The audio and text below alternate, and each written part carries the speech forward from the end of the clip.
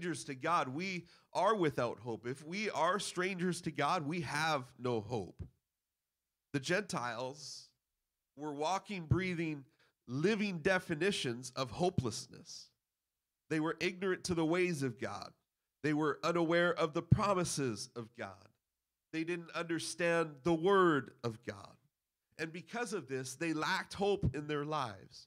And life was simply a vicious cycle, believing that everything that has been will simply be again.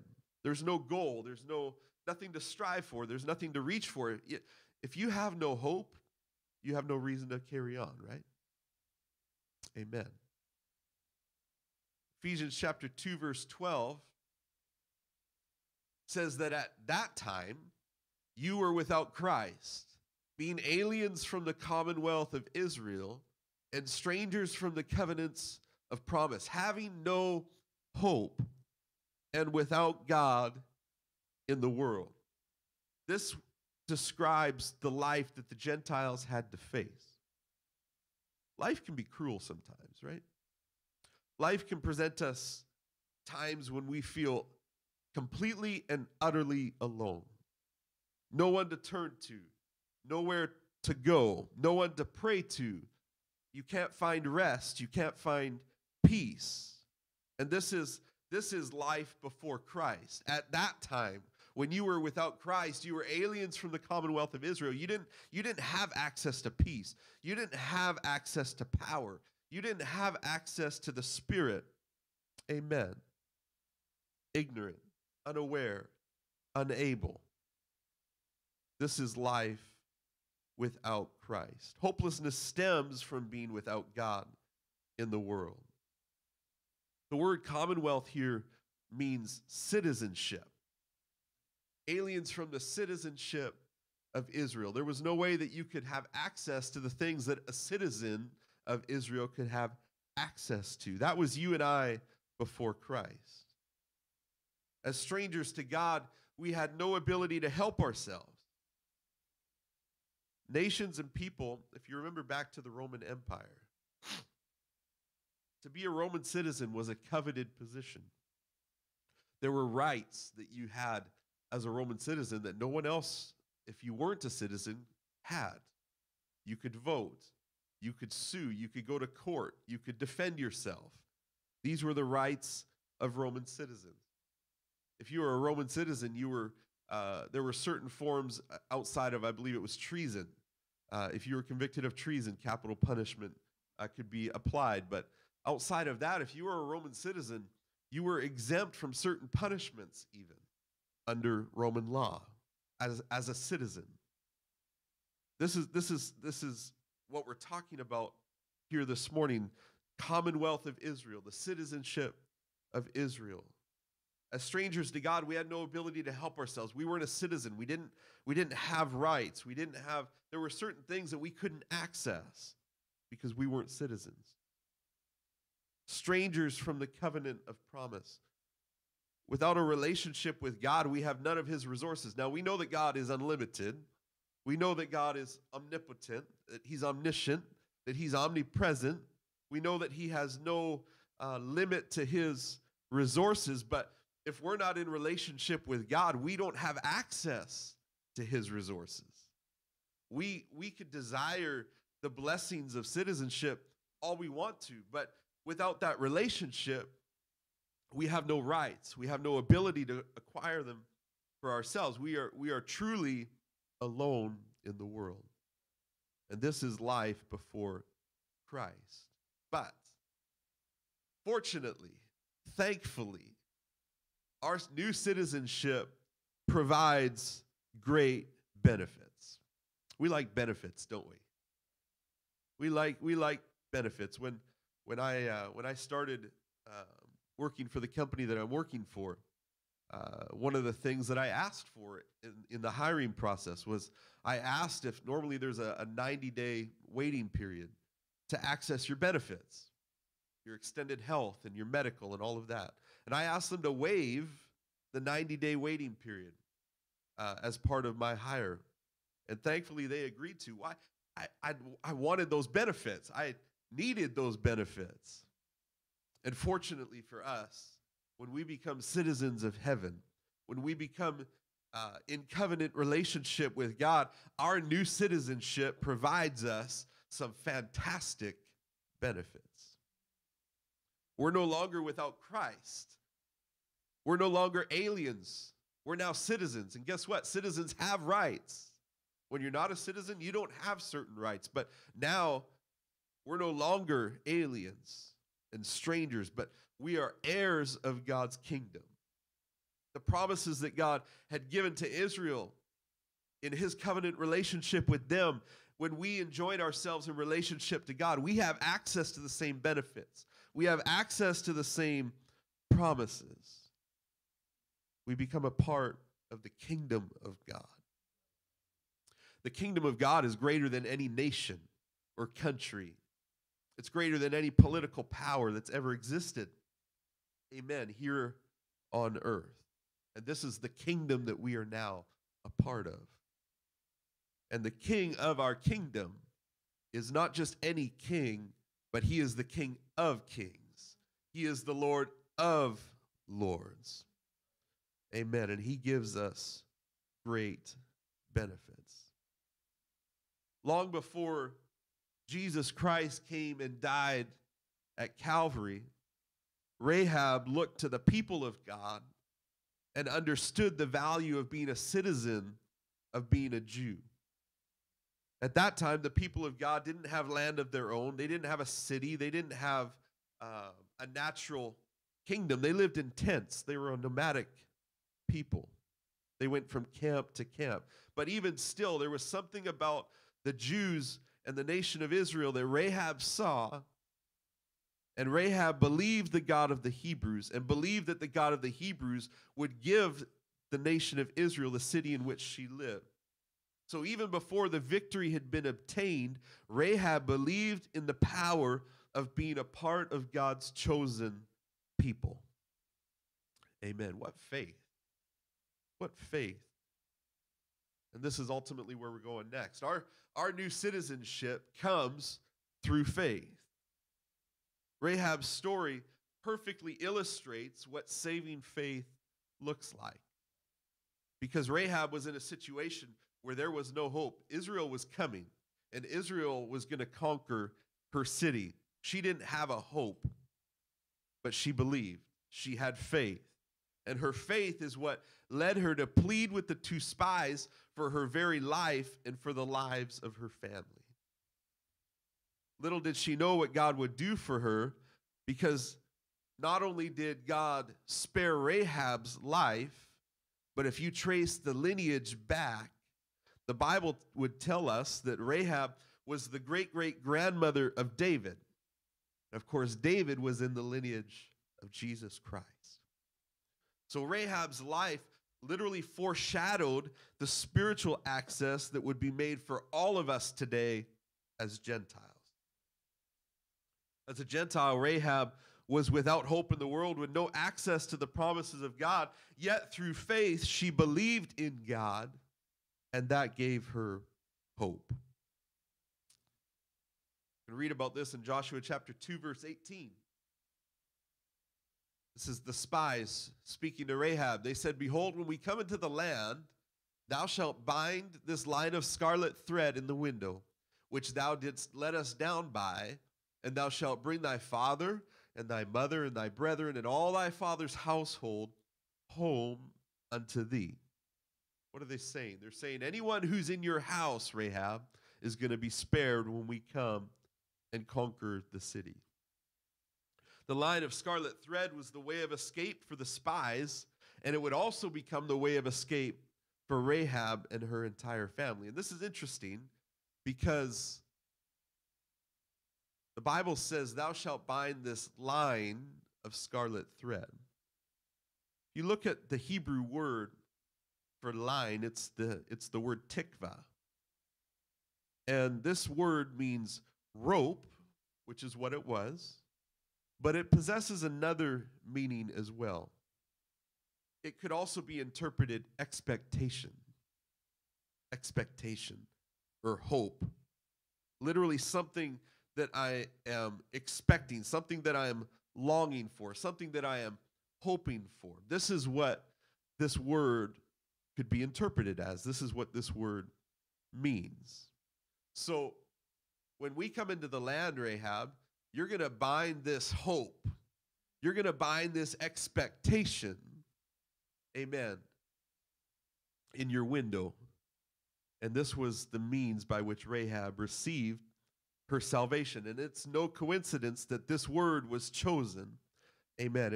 It represented Rahab's hope. And you and I share in this story of Rahab this morning. Because just like Rahab was saved by her faith, amen, we also are saved through faith. Amen. Jesus provided our salvation through his blood. He is our scarlet thread. Amen. Jesus changed everything when he came and died for our sins.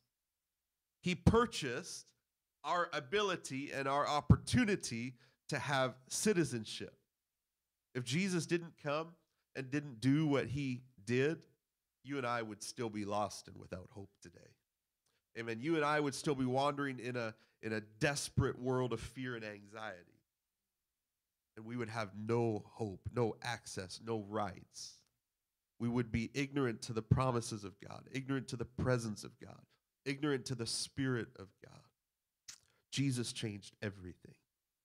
Amen. He changed everything.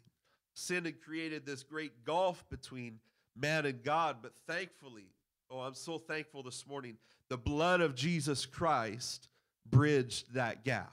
Amen. The blood of Jesus Christ purchased salvation for you and for me. And I'm thankful that Jesus came and died and shed his blood. I'm thankful that he was buried, but I'm really thankful that he didn't stay in the grave, but that he rose again, amen, on the third day victorious, because that's what gives us victory. That's what gives us overcoming power. Amen. That's what enables us when we're filled with his Spirit, that same Spirit that raised Christ from the dead, amen, can quicken our mortal bodies. And now we're adopted. We're adopted children this morning, all of us. Amen. Adopted into God's family through the blood of Jesus Christ.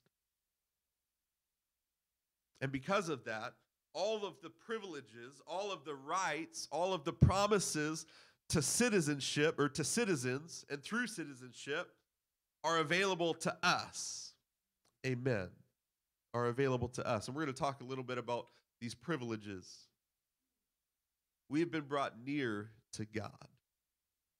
Amen. We have been brought near to God. We ought to be thankful every day that we can walk with the Lord. Amen. We can walk with him every single day. Why? Because we've been washed in his blood. Because we've been sanctified by his Spirit. And we've been given through this process of salvation unlimited access to God, to his presence, to his power, and to his Spirit. Amen. I'm so thankful today. Talking about our position in Christ.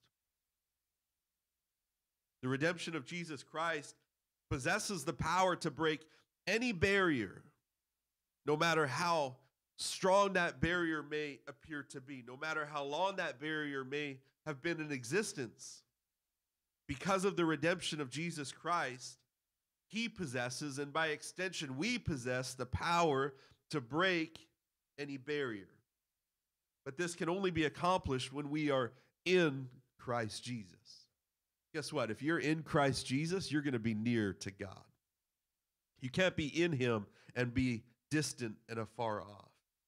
And if we're not in Christ Jesus, he's the only way that this is going to work. He's the only one that can give us that power today. And the blood's power to make nigh those who were afar off can only work if the believer is in Christ Jesus. Jesus is the mediator. Jesus is the one who goes between. He's the one who, by his death, purchased access to these privileges, to all of these wonderful things for us as Gentiles, as well as the Jewish people. He didn't just die for the covenant people, he died for everyone. He died for all, even those who were afar off. Isaiah prophesied in chapter 57, verse 19, he said, I create the fruit of the lips, peace, peace to him that is far off, and to him that is near, saith the Lord, and I will heal him. Amen. It wasn't just for the Jews. It was never just for the Jews. Amen. And here we are today, sitting and standing in the presence of the Lord, having been brought near to God. Amen. Because of what Jesus Christ came to do for you and I. Another benefit of this new citizenship that we have in relation to our position in Christ is that we have peace, not just for ourselves, not just within ourselves, but we have peace with others. We have peace with others. Peace is a very lacking characteristic in our world today. And not just peace within, but people are at ought with one another. And one of the characteristics that we need to have as Christians is we need to have, and we do have through Christ, the ability to have peace, not just in our own lives, but when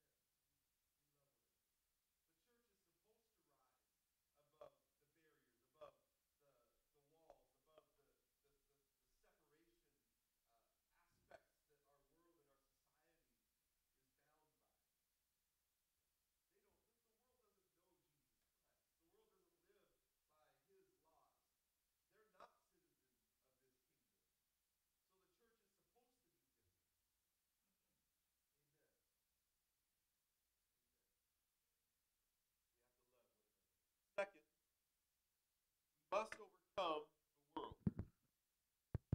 There we go. We must overcome the world. Our position in Christ is not one of defeat. God hasn't called us to be defeated. God hasn't destined us to defeat. But God has given us victory. God has given us destiny. God has given us life. God has given us not just any life, but he's given us abundant life. Can you say amen to that? Amen. So we must overcome the world. 1 John chapter 5, verse 4 says, "For whatsoever is born of God overcomes the world." Jesus told Nicodemus, he said, if you want to see the kingdom, you have to be born again, right? Of water and born again of spirit. And John said, whatsoever is born of God overcomes the world. And this is the victory, he said, that overcomes the world. What is it? Even our faith. Amen. As citizens of this country, as citizens of the kingdom of God, amen, our faith enables us to be an overcomer. Amen. Our faith is what propels us to the destiny that God has provided and planned for us. Hebrews chapter 11, verse 30 and 31. By faith, the walls of Jericho fell down after they were compassed about 7 days. And it was by faith the harlot Rahab perished not with them that believed not when she had received the spies with peace. So just as it was in Rahab's life, in the same way, it is through our faith, it is by faith that Christ will dwell in our hearts and will be strengthened by his Spirit in the inner man. And the extent to which Christ indwells in us depends upon the level to which we allow him to develop our faith. We need to put our faith in action. We need to put our faith in action. It's not just the initial act of believing the gospel. It's not even the only the act of obeying the plan of salvation through repentance and baptism and the infilling of the Spirit. But it's our faith in action in the sense of it's a lifelong and a life-changing process. Amen. It's a life-changing experience and an ongoing process. Faith is a decision where we tell ourselves, God, and others that we've decided that we're going to take up our cross and we're going to follow him. We're going to commit ourselves to the principles of his word. We're going to be obedient to the word of God. We're going to live according to the faith that we have. Amen. And we're going to do it and be an overcomer through the Spirit of God that God has deposited in us. Through love, a person can become rooted and receive the nourishment that's needed to continue growing in the Lord. Love is the foundation. What does the Bible say? The Bible says that God is love. Without love, our desire to claim what Christ has made available will only result in our consuming these blessings according to our own desires. We like what we feel. God bless me. God do this for me. God answer my prayer. I need this. I need that. But when we have love, it's, Lord, look at the lost. Look at the hurting. Look at the broken. Let me love them. And we need the true love of God to eliminate the self-centeredness that is so pressed upon us by our society and replace it with a firm foundation, that foundation that we read about earlier in our lesson. Amen. God, build my life in such a way that my life can be a reflection of you to all those who would see me. Amen. So now we have to live the promise. Amen. We have to live the promise. God never forces himself on anyone. He never intrusively pushes himself into our lives.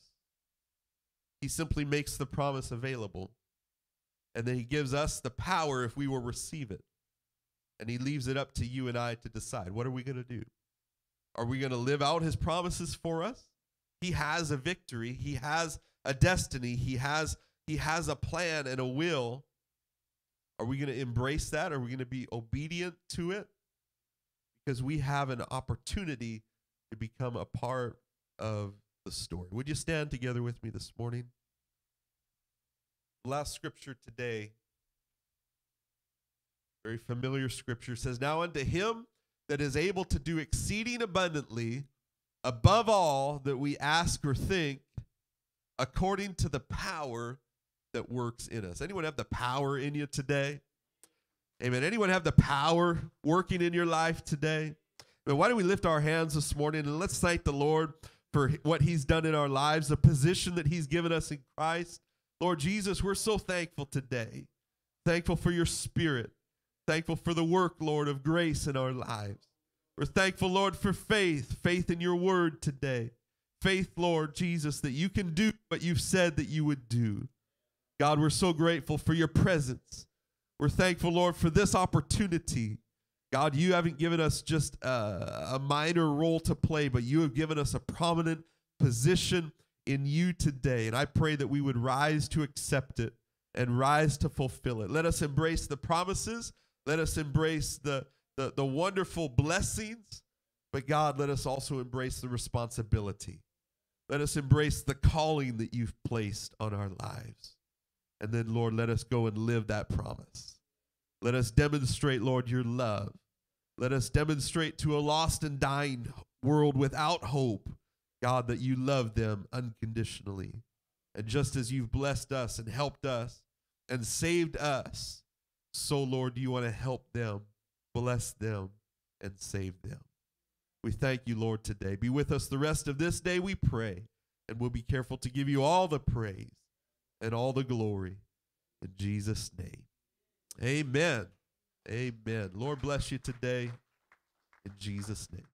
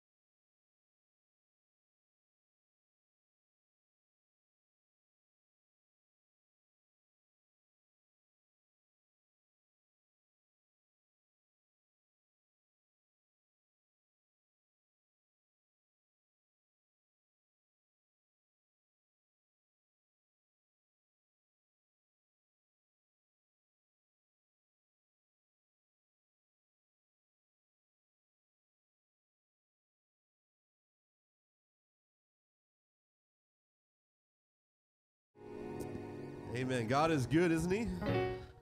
Amen. God is good. Thank you, Jesus. Lord, we're so grateful today to be together in your house. Lord, worshiping and praising your holy name. We ask, Lord, that throughout the process of this service, the course of the next few minutes, Lord, let our spirits be open. Let our hearts be open. Let our minds be open, Lord. God, let us bind together in unity in praise and worship. And I pray that you would inhabit the praises of your people today. As we praise you and as we worship you, as we give you glory and magnify your name, Lord, let your will be done today, we pray. We give you praise and glory for it. We worship you and exalt you today, Jesus. Thank you, Lord. Why don't we clap our hands together in praise to the King of Kings? Blessed be the name of Jesus. Thank you, Lord. Thank you, Jesus. Our God will reign forever, and all the world will know his name. Everyone together sing the song of the redeemed. I know that my Redeemer lives, and now I stand on what he did. My Savior lives.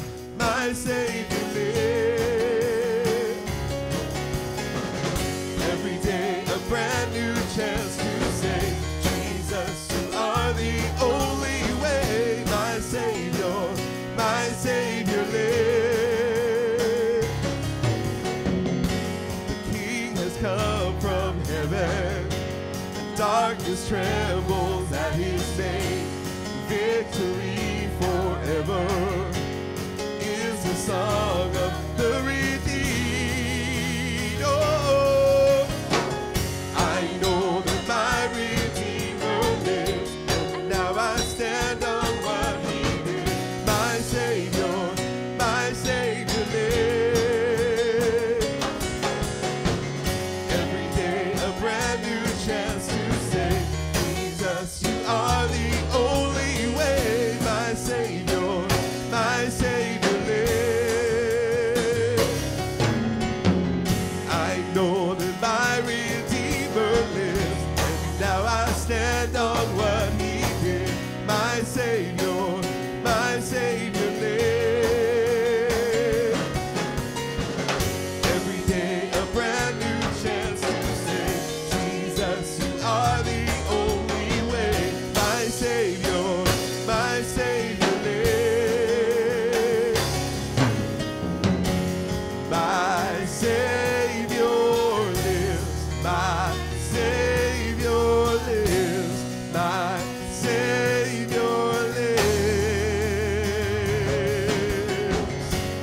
My Savior lives.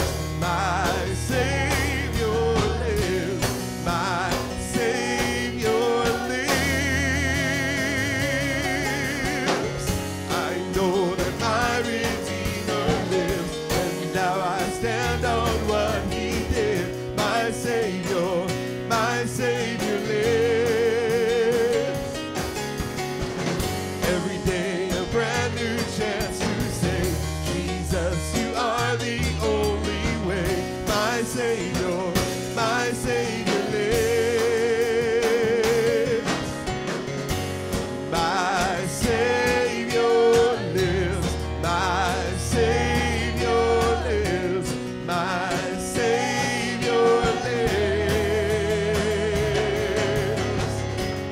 My Savior lives. My Savior lives. I know that my Redeemer lives, and now I stand on what he did. My Savior lives.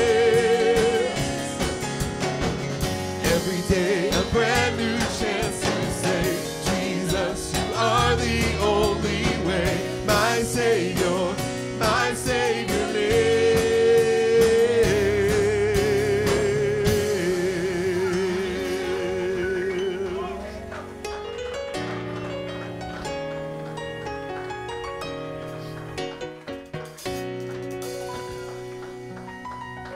Praise God. Aren't you glad he's alive today? Oh, let's clap our hands to the Lord one more time. Hallelujah, hallelujah, hallelujah. Amen, amen. God bless you. You may be seated for a few moments. Wonderful to be in the house of the Lord this morning. Amen. I came to worship the Lord today. And for those upstairs and downstairs and those that are online today, it's just wonderful to know the Lord Jesus. It's just great to be a child of the King today. Amen. I want to quickly just talk about our announcements today. This is Youth Emphasis Sunday, and we're getting back into our regular sync, and wonderful to have our young people involved today. Amen. And on the calendar that you receive for the month of October, it says that this Thursday is open, but that event has been moved to next week. So there will be church on Thursday night here. Say, there will be church. Amen. There will be church. Our Oasis service is designed, amen, so that we can come in out of a busy week into the presence of the Lord and be refreshed and renewed and have his word speak into our lives. Amen. So ministers' retreat that was scheduled, the ministers' virtual retreat was scheduled for Wednesday, Thursday, Friday this week is now Wednesday, Thursday, Friday the next week. So next week, the next week after this week is that event, and then we will have the open evening then. And Saturday, of course, 7 o'clock, praise and prayer. Wonderful to be able to come together and worship the Lord and pray and seek God. Amen. Get our hearts ready for another great weekend. Saturday night, don't forget, you move your clocks backward. Amen. You were complaining in the spring when you had to move it forward. Well, this is where you get it all back. Amen. So if you get here early for church, you forget, just go ahead and have a good time. We'll catch up to you in just an hour. Amen. Amen. That all right? And then Sunday morning, of course, pastor's prayer at 7 in the morning, and then another wonderful weekend services. Amen. I'm so glad to see Moises come in with his family.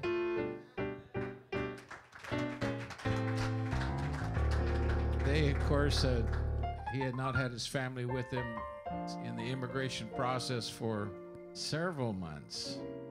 And then he went home for a little bit and come back, and it's been several more months. The COVID thing kind of messed everything up. We're so glad. Maybe, Moses, why don't you just stand and introduce your family?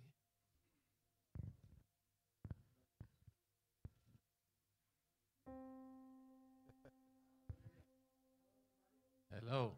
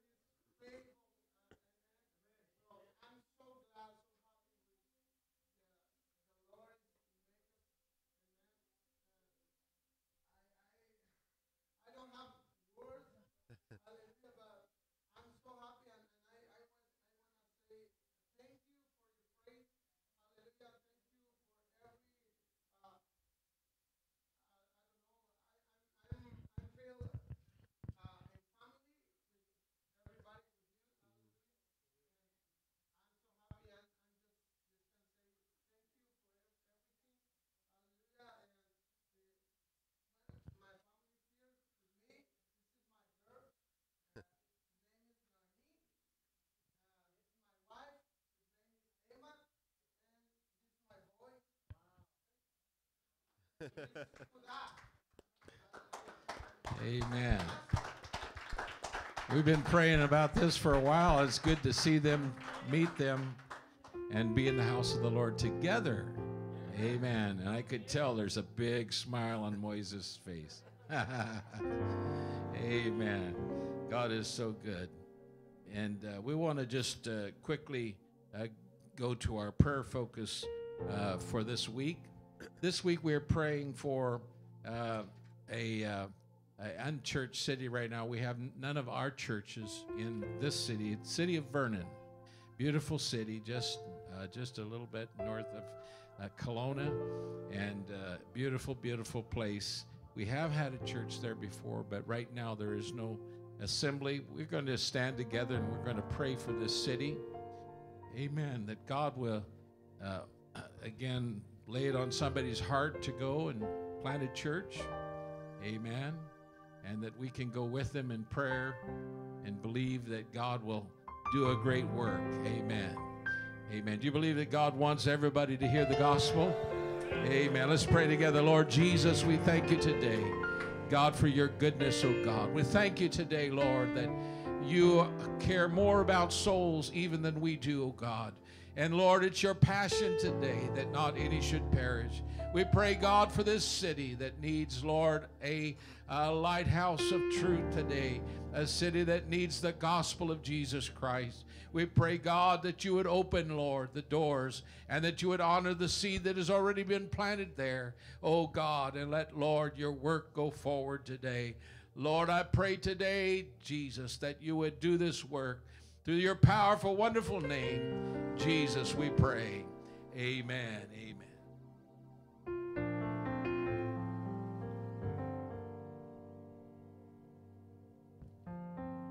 Dear Jesus, thank you for this day, and we thank you for the offering that these people are going to give. In Jesus' name we pray. Amen.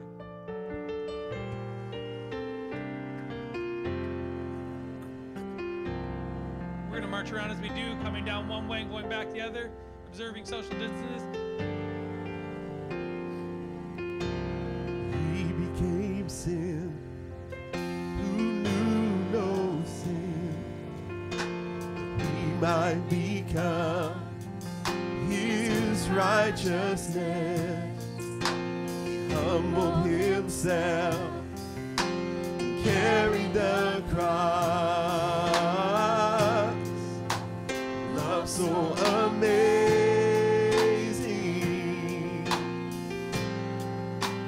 Love so amazing. Yeah. Jesus Messiah,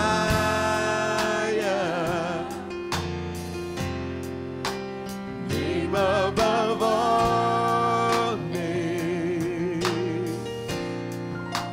blessed Redeemer,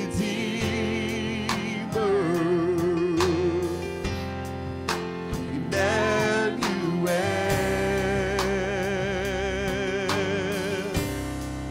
the rescue for sinners,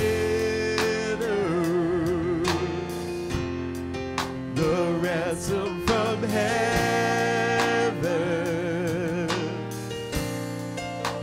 Jesus Messiah, Lord of all. His body the bread, his blood the wine, broken and poured out, all for love.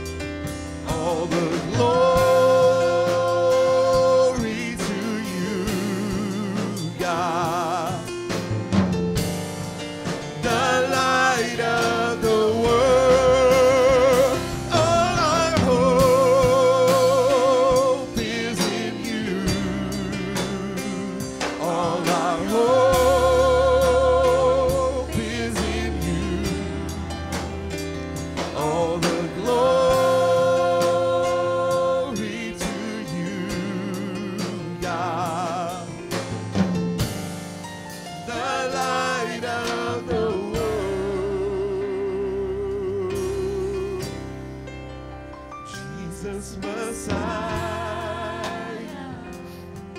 Oh yes, he is. Name above all names.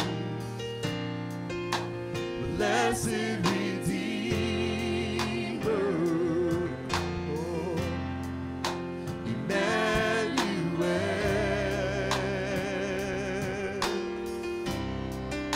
The rescue for sinners.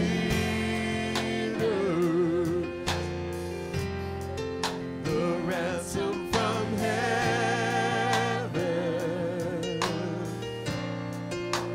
Jesus Messiah,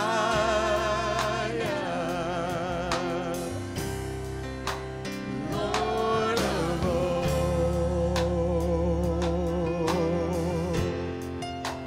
Jesus Messiah, oh, Lord of all.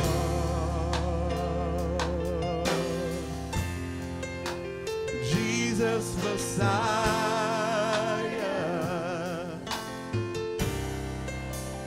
Lord of all.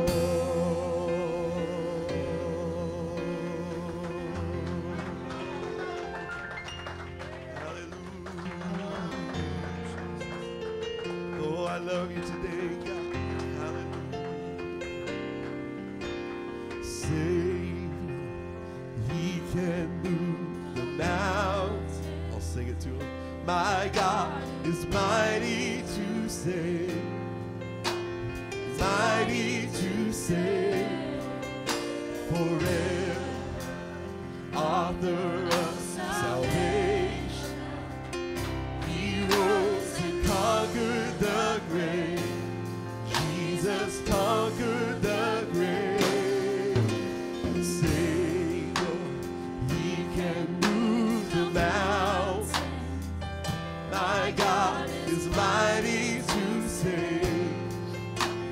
Mighty to save. Forever, author of salvation. He rose and conquered the grave. Jesus conquered the grave. Everyone needs compassion, love that's never failing. Let mercy fall on me. Everyone needs forgiveness, the kindness of a Savior, the hope of nations. Oh, Savior, He can move the mountains. My God is mighty to save. Mighty to save. Forever, author of salvation.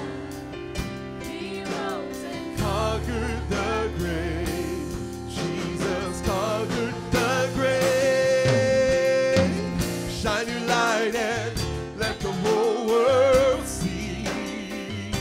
We're singing for the glory of the risen King. Shine your light and let the whole world see.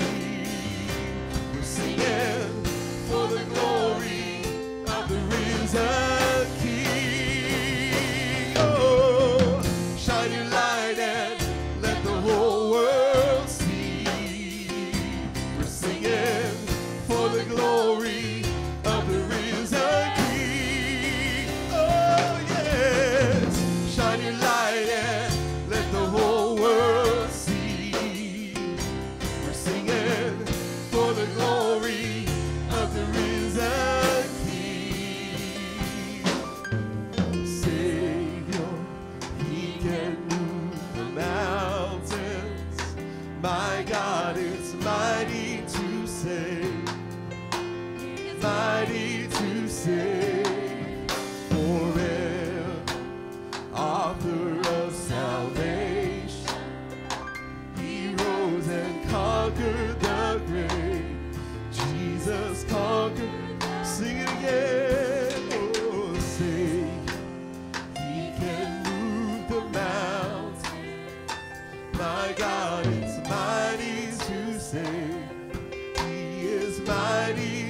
saved forever, author of salvation.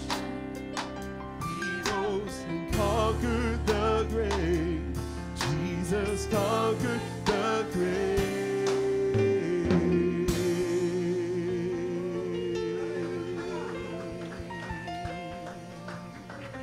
Hallelujah. Oh, why don't we lift our voice and our hands to the Lord this morning? I love you, Jesus. I love you, Jesus. I love you, Jesus. I love you, Jesus. Hallelujah. Glory to God. Glory to God. Glory to God. I love you, Jesus. I love you, Jesus. I love you, Jesus. Hallelujah. Sing to the Lord. You are my King. We declare you are my King. Oh, yes, you are. You are my King.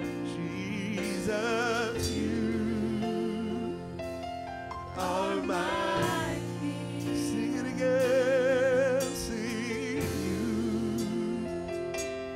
are my King. Oh, yes, you are, Jesus. You are my King. Amazing love.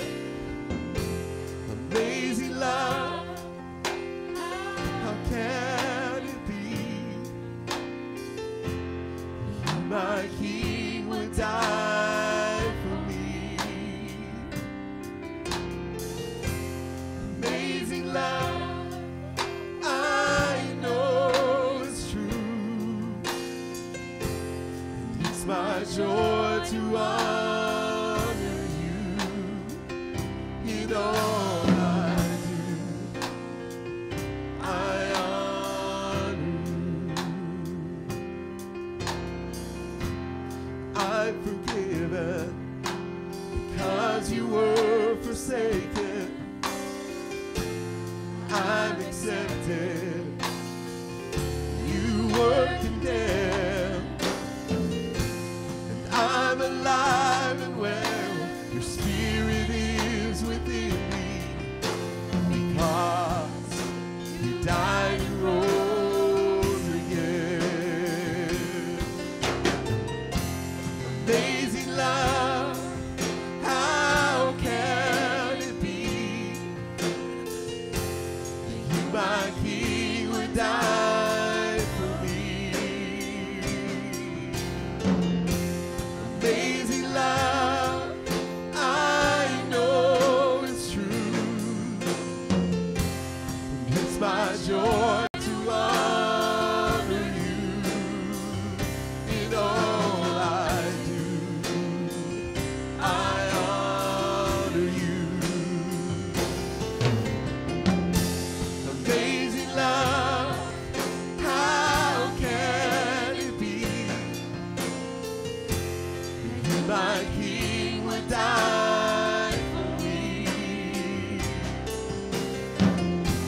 Amazing love, I know it's true. It's my joy to honor you in all I do.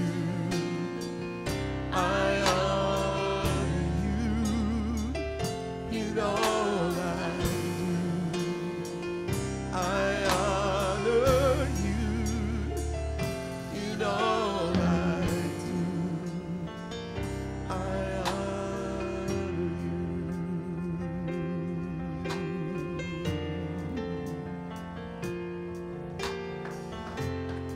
Let's just praise the Lord together right now. Lord Jesus, we thank you for being with us here today. You are a great, mighty God. You are the awesome Father, Lord Jesus. Lord, we thank you for everything you do.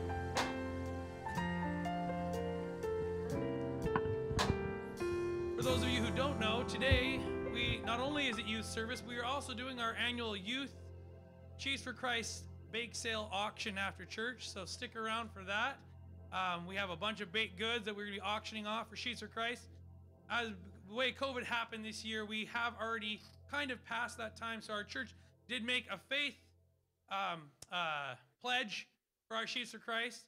But for those of you who don't know, Sheaves for Christ is our annual youth fundraiser that we do to raise money for the different youth activities we do, not only here locally, but also internationally. And it goes to support many different things. One of those that is very important is a program called Wheels on the Gospel, where we buy four-wheel drive vehicles for missionaries to get to places where they normally could not go.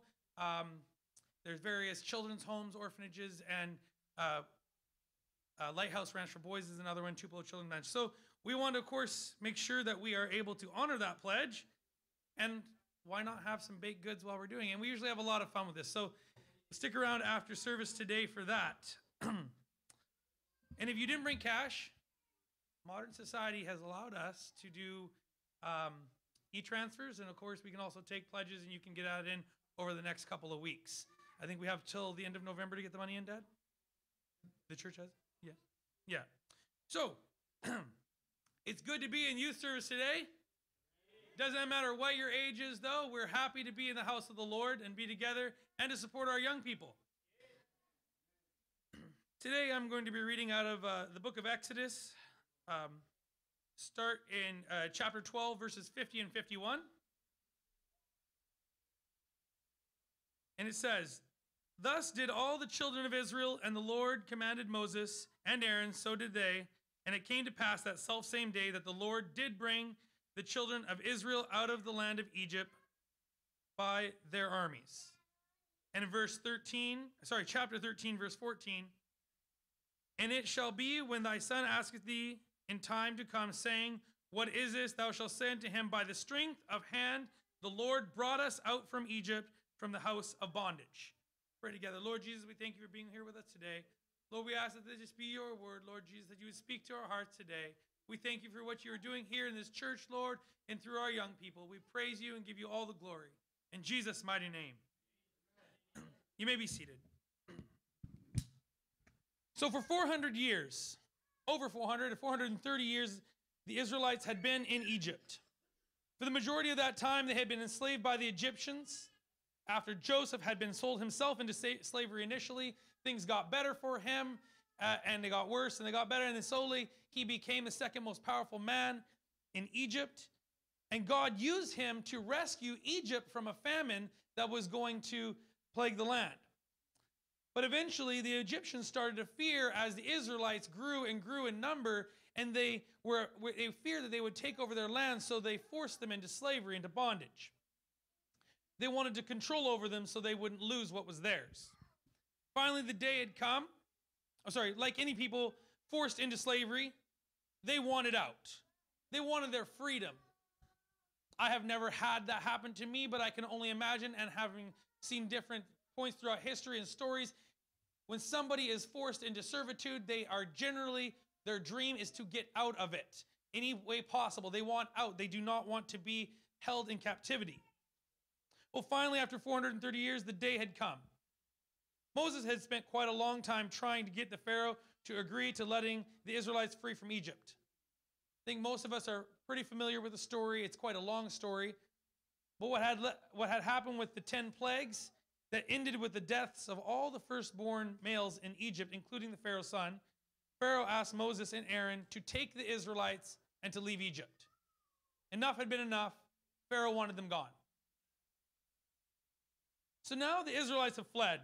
Egypt is behind them. And as they had all been born in Egypt, because none of them were over 400 years old, this was the first time any of them had ever known freedom.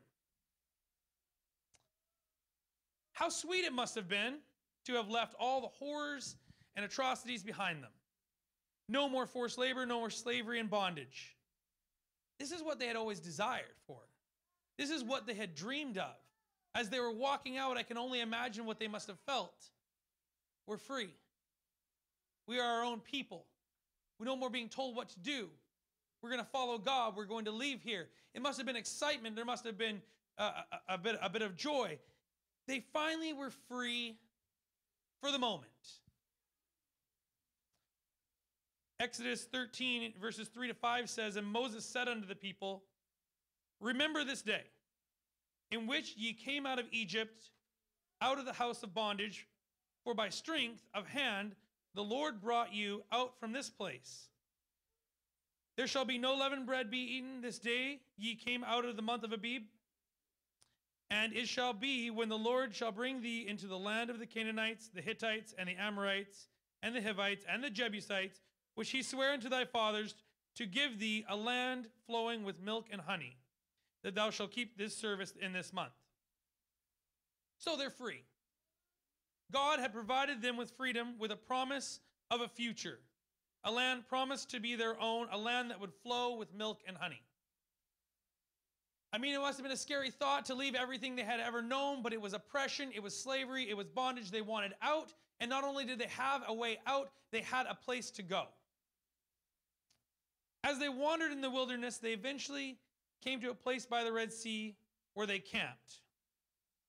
You see, the land that they had been promised was beyond this sea. So as they were moving through and they're coming up to the land, and they're probably thinking as the ocean rose up out of in the distance, thinking, well, we obviously got somewhere. We have to go somewhere. What's going on? We have something in front of us, and well, you know, Moses is leading us. Let's just follow him and see where he's taking us. And I'm sure there was murmurings. In Exodus 14, verses 1 through 12, and the Lord spake unto Moses, saying, Speak unto the children of Israel, that they turn and encamp before Pi-hahiroth, between Migdol and the sea, over against Baal-zephon, before it shall ye encamp by the sea. So now they're being told, you will camp here. For Pharaoh will say unto the children of Israel, they are entangled in the land, the wilderness hath shut them in, and I will harden Pharaoh's heart, and he shall follow after them. And I will be honored upon Pharaoh, and upon his host, that the Egyptians may know that I am the Lord. And they did so. And it was told to the king of Egypt that the people had fled, and his heart, and the heart of Pharaoh and of his servants was turned against the people, and they said, Why have we done this, that we have let Israel go from serving us? And he made ready his chariot, and he took people with him. And he took 600 chosen chariots, and all of the chariots of Egypt, and the captains of every single one of them. And the Lord hardened the heart of Pharaoh, the king of Egypt, and he pursued after the children of Israel. And the children of Israel went out with a high hand. But the Egyptians pursued after them, and all the horses and chariots of Pharaoh and his horsemen and the army overtook them, encamping by the sea beside Pi-hahiroth and before Baal-zephon. And when Pharaoh drew nigh, the children of Israel lifted up their eyes, and behold, the Egyptians marched after them, and they were sore afraid. And the children of Israel cried out unto the Lord. And they said unto Moses, and because there was no graves in Egypt, hast thou taken us to die in the wilderness? Wherefore hast thou dealt with us to carry us forth out of Egypt? Is not this the word that we did tell thee in Egypt, saying, Let us alone, that we may serve the Egyptians? For it had been better for us to serve the Egyptians than we should die in the wilderness. No, that's quite a bit of scripture to get through, but the basis of that is they were marching. God told Moses, you guys are going to camp here by the sea. You're going to set up camp. You're going to wait. Because God hardened the heart of Pharaoh, and Pharaoh now decided, you know what? We let them go. Why did we do that? Let's go after them and get them back. They belong to us. I want them back. And then when the Egyptians are bearing down upon them, and they're looking behind them towards the wilderness where the Egyptians are marching from, and they look on the other side, and all they can see is the sea, and there's too many of them, where are they to go? So they cried out unto God first, but then they went to Moses and they said, why? Was there not enough room for us just to be buried in Egypt? You should have let us die there. Could you not have let us just die there in servitude? We even told you in Egypt. A few of them were saying. They had already forgotten how much they had wanted out of Egypt, how much that bondage and oppression had been effect on them. Even though they had recently found freedom, they had always been searching for, and they knew the joy they felt from this freedom. When Pharaoh and the Egyptians had them stuck against the sea, immediately the Israelites told Moses, we never should have left. What were you thinking for bringing us out of slavery and oppression? How could you? You could have just let us die there. God had provided freedom, a way out. What the Israelites didn't realize is their freedom was going to be work. See, when Moses was talking to Pharaoh, when the times the plagues were happening and the Passover happened, they were all thinking, no more slavery, no more oppression, no more bondage. Land that flows with milk and honey, promised land. Everything good, nothing bad, easy street. I'm sure they were not expecting to have an army chasing them down, pinned up against the Red Sea right after they left Egypt.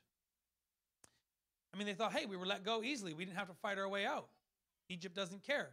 We can go. They were not expecting for this to happen. You know, sometimes we can think that we were better off in our bondage of sin because we just seem to float along and exist. We can easily forget the despair and weight of sin after God has removed it from our life, because after things have been good for a while, sometimes it's a little hard to remember the despair we once felt. Sometimes it's hard to remember how bad the oppression really was when things have been good for quite some time. Sin places us in bondage. So many people desire their freedom and they don't know a way out, but when God enters their life for the first time, they experience true freedom. If you don't know what I'm talking about, I can tell you from personal experience that there is nothing quite like the weight being lifted off of you that you didn't even totally realize you were carrying. You didn't realize how heavy it was, but when the Spirit of God enters your life, the weight that is removed because of the chains and bondage.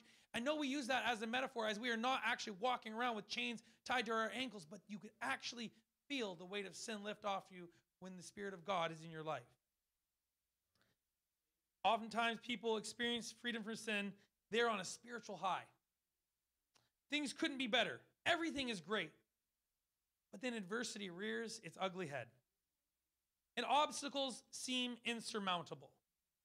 It can be easy for someone to slip into the mindset of wishing they had never left their old life, because the problem in front of me is my problem. They forgot the problems that's behind them, because that's behind them. You know, people often wonder why bad things could happen to them. I've heard people say, well, I'm a child of God. Why would this happen to me? What have I done wrong that God would let this happen to me? I was speaking to my site super this week about something he went through a few years ago when his wife lost their third child 32 hours after it was born. And he was talking to me about how for quite some time he was very, I won't go into the whole thing.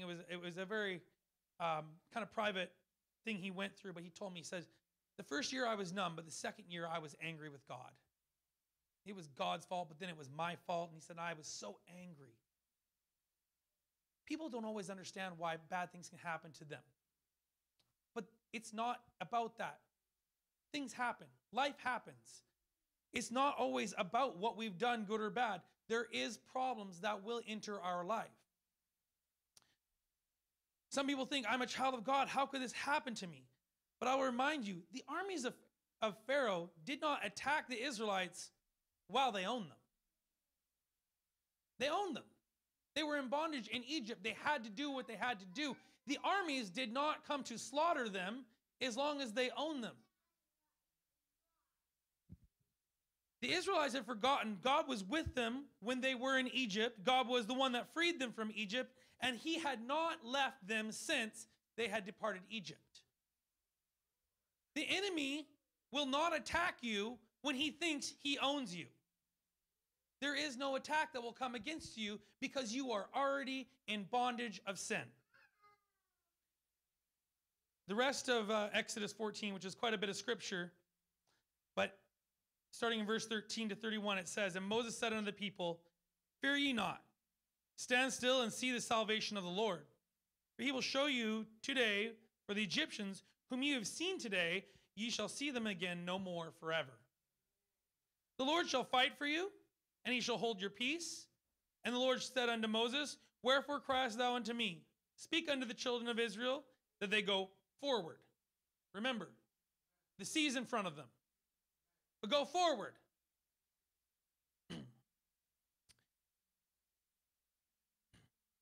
And he said, but lift up thy rod and stretch out thine hand over the sea and divide it.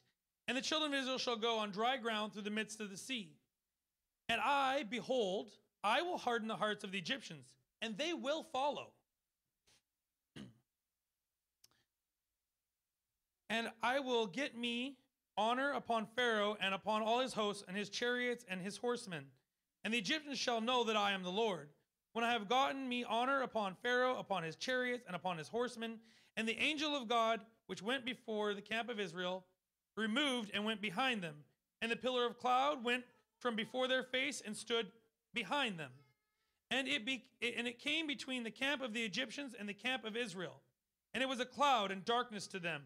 But it gave light by night to these, so that the one came not near the other all the night. And Moses stretched out his hand over the sea, and the Lord caused the sea to go back by a strong east wind all that night, and made the sea dry land, and the waters were divided.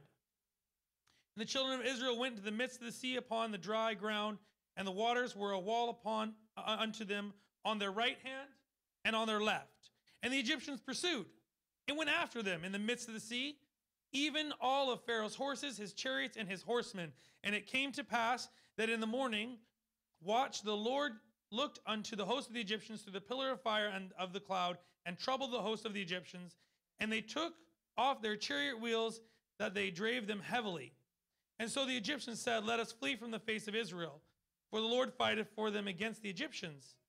And the Lord said unto Moses, stretch thy hand over the sea, that the waters may come again upon the Egyptians and upon their chariots and upon their horsemen. And Moses stretched forth his hand over the sea. The sea returned to his strength when the morning appeared, and the Egyptians fled against it. And the Lord overthrew the Egyptians in the midst of the sea, and the waters returned. It covered the chariots and the horsemen, all of the host of Pharaoh that came into the sea after them. There remained not so much as one of them. But the children of Israel walked upon dry land in the midst of the sea. The waters were a wall unto their right and unto their left. Thus the Lord saved Israel that day out of the hand of the Egyptians, and Israel saw the Egyptians dead upon the seashore. And Israel saw the great work which the Lord did upon the Egyptians. People feared the Lord and believed the Lord and his servant Moses. Now, the reason I read the entire chapter 14 today was because there's quite a bit of information in there that is I think is very important. The Israelites only saw an army behind them and a sea in front of them. They forgot that there was a pillar of cloud and a pillar of fire. They forgot that there was a God watching over them. They could only see they were in the middle of two great problems. What they neglected was God had already delivered them from the one problem. And it was chasing them down now, biting at their heels. And in front of them was a new problem, and they did not think God would see them through this new problem. Remember, when they first saw the Egyptians, they cried out to God, but then they immediately went to Moses and started complaining. It took them a split second to forget that the problem that was chasing them down had already been dealt with. It had already been taken care of once. If he could do it then, he could do it again. But is that not just human nature? God delivers us from something. We claim victory over it. We'll sing about it. We'll say, God's delivered me. I'm through it. I'm on the other side. We're happy. We're joyful. But as soon as our guard's down and those things are coming back after us, trying to take our lives again, we forget God took care of it once. And not only can he do it again, he will do it again. See, there is no problem, no vice, no snare, not anything that God cannot defeat. I remember when we were in Sunday school as a kid, we always had that one little song we would sing over again. God can do anything, anything, anything. God can do anything but fail. But they forgot.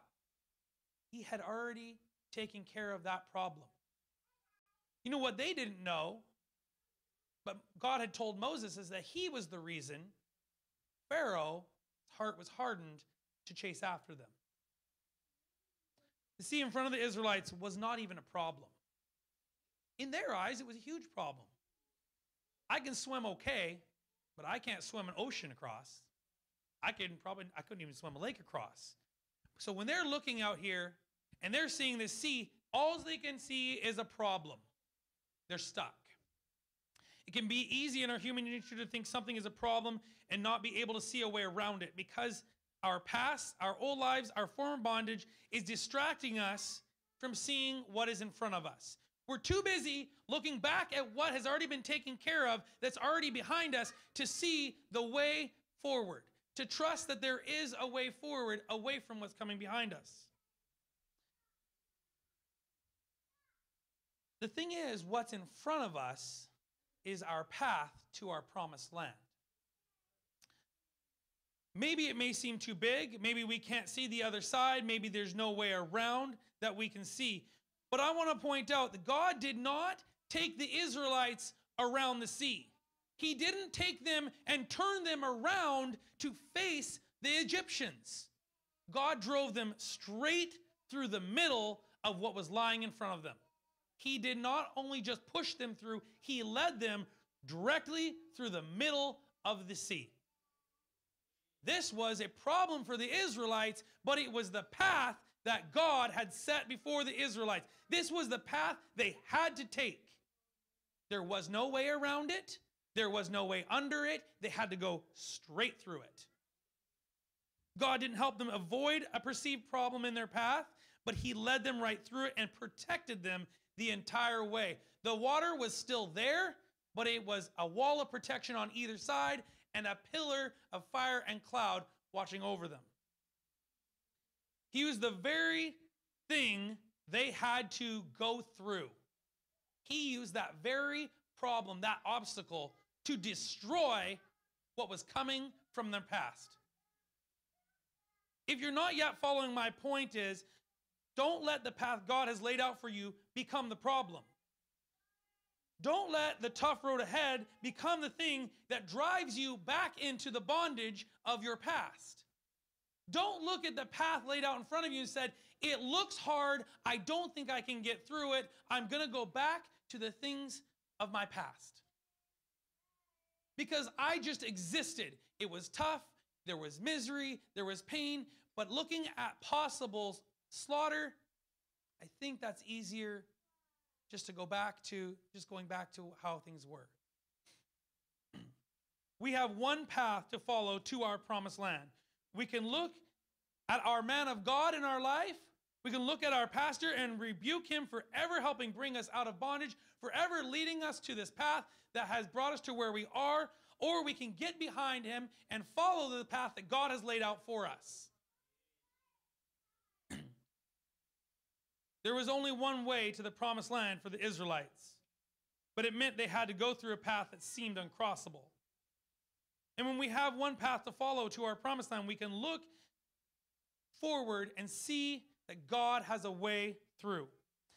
If we had the time, we could go throughout the entire history of Israel. And what actually got me thinking about this week as I was praying about it, I don't know how many, I can't even count how many times Israel, they were following God, they turned away from God. They followed God, they turned away from God. Generation after generation, they were believing in God, and God was delivering them. Things got easy, and they went back into idol worship and turned away from God. And things got tough, and they went back into bondage. It might not have been the same bondage, but they went back into a form of bondage. And they turned back to God, and they slowly fell back into bondage, and things got tough. It was a repetitive process throughout their history. Time and time again, the Israelites would repeat this. Some generations would follow God. Some would turn away. Some would become enslaved. But I want to point out that the scripture we read earlier says they never saw the Egyptians again. The things that God has put in your past, the new things that put you in bondage might seem the same. And the bondage is still bondage, and the sin is still sin. But when God removes something from your life, it's gone. It's gone forever. Something new might come up, and you might fall away from God. Like the Israelites did turn back away from God, but there was something new that was in bondage and put them in bondage. God will take away our past. He will set us free. But we have to make sure new things don't threaten our freedom. It's so easy to fall into a snare and become trapped if we neglect to take a good look at the path we are walking on.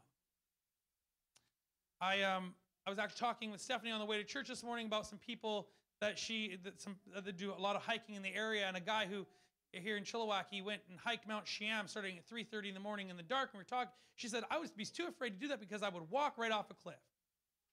And the truth is, when the path is dark and you don't know your way, it would be easy for you to fall off of a cliff. It would be easy for you to fall into a hole. It would be easy for you to injure yourself or worse. But what do you do when you know you have to walk through the dark? You take a light. And we know many times in Scripture, Jesus described himself as a light. If you have to go through a dark path and you say, I don't know how I'm going to get through there, but there's only one way through there, you take your light. You go through there, you forge ahead, because God is not going to lead you on a path that he will not see you through as long as you keep moving forward. The bondage of the past is of the past unless you turn back to it. It might come after you, but it doesn't matter because God is going to see you forward. You stand with me together today as the musicians come. So eventually God's plan unfolded and he manifested himself in flesh so that he could die upon the cross for our sins.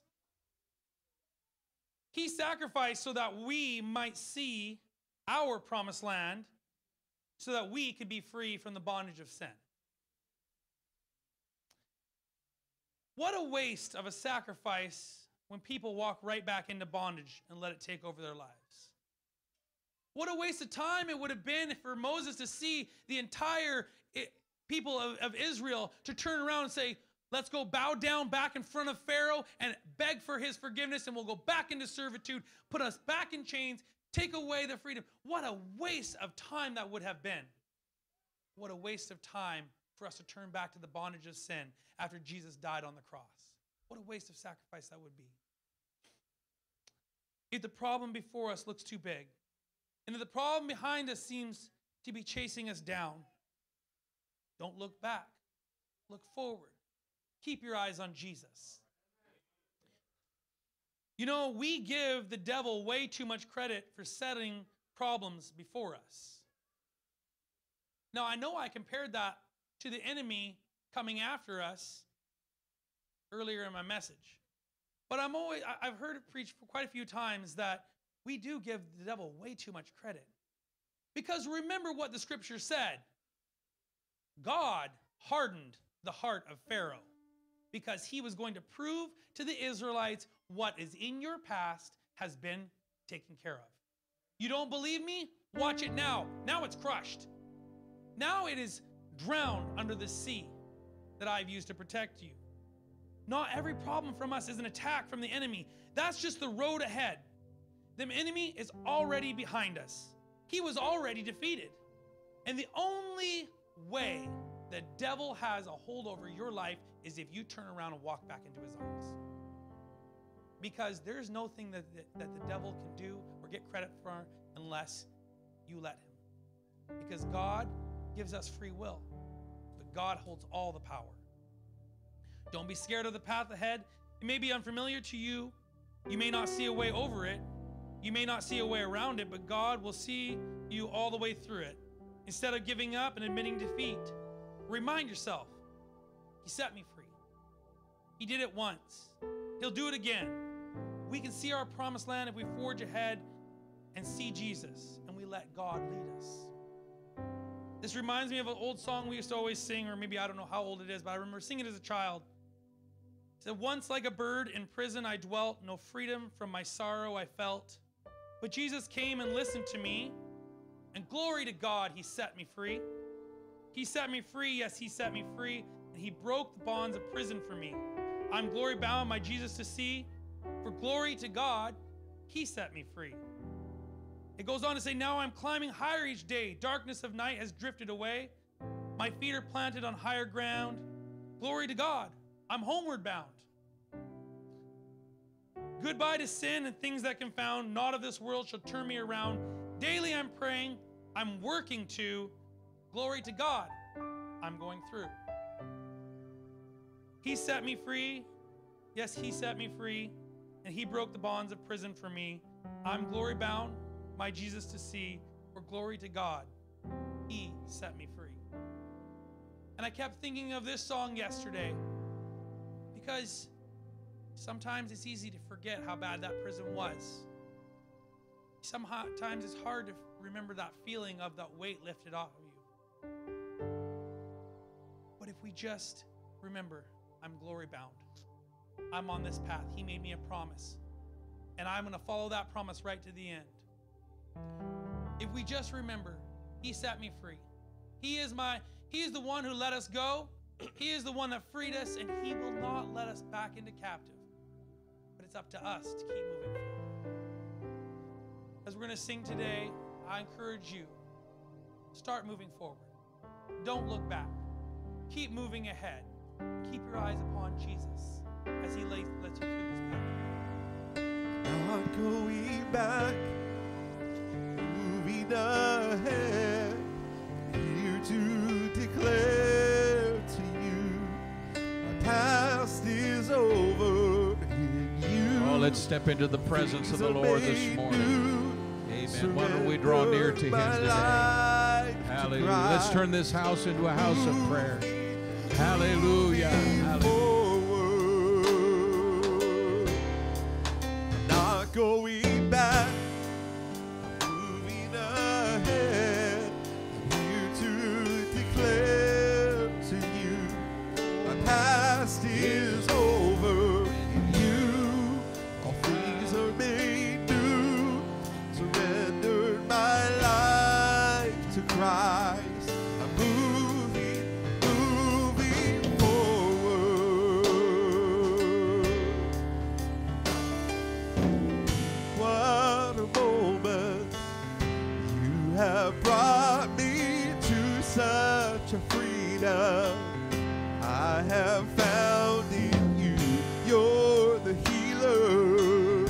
You make all things new. Yeah. Oh, I'm not going back. I'm moving ahead. I'm here to declare to you, my past is over in you. All things are made new. Surrender my life to Christ. I'm moving forward. You have risen with all power in your hands. You have given me a second chance. Hallelujah. Hallelujah. Yes. Oh, I'm not going back. I'm moving ahead. I'm here to declare to you, my past is over in you. All things are made new. Surrender my life to Christ. I'm moving forward.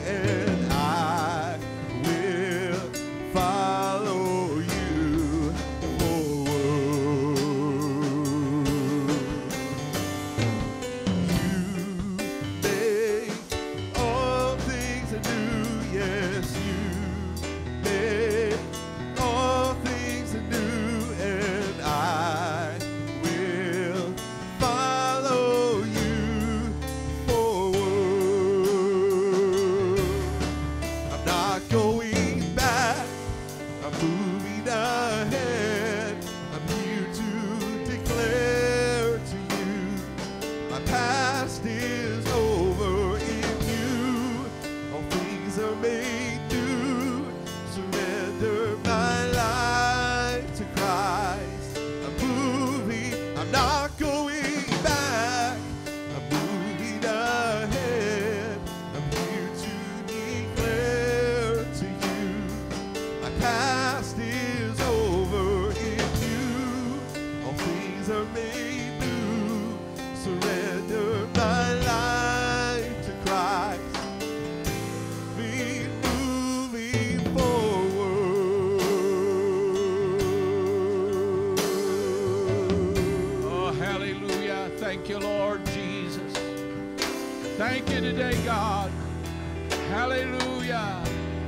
Thank you today, God. Hallelujah. How many is glad for the work that God's done in your life? Oh, let's give him a hand praise for that. Hallelujah. Praise the Lord. Praise the Lord. Amen. Amen. Amen. The good news is the promised land is ahead of us. The promised land is ahead of us. Praise God. Amen. We're going to have our youth bake sale auction, and they're going to start bringing stuff up here in just a minute. But aren't you glad to know the Lord today? Amen. Let's give our young people a great hand this morning. Praise God. Hallelujah. Hallelujah. Amen. As they're getting ready to bring the stuff up, just want to mention, let's remember the Halls today. They're with a family situation. Let's just pray that God would strengthen them and be with them while they're over on the island.